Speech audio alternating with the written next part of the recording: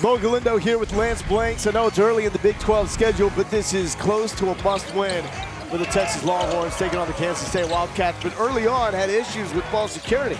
Yeah, they couldn't take care of the ball, and there was a lot of live ball turnovers, which turned into easy baskets for Kansas State and allowed them to not only keep the game close, but take the lead at times.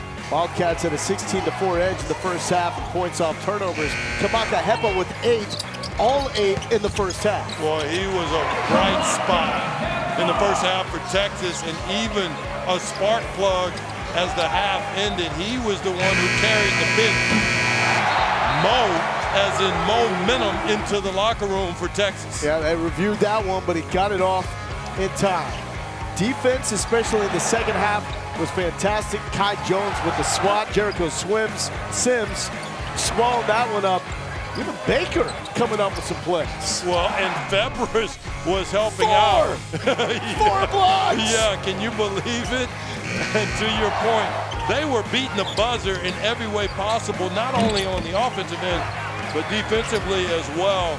They shot the ball well, took their time, lined it up. They were incredibly impressive. There was nothing Kansas State could do to stop this team today, Long. Coleman led all with 14 as Texas wins their first Big 12 game, 64-50.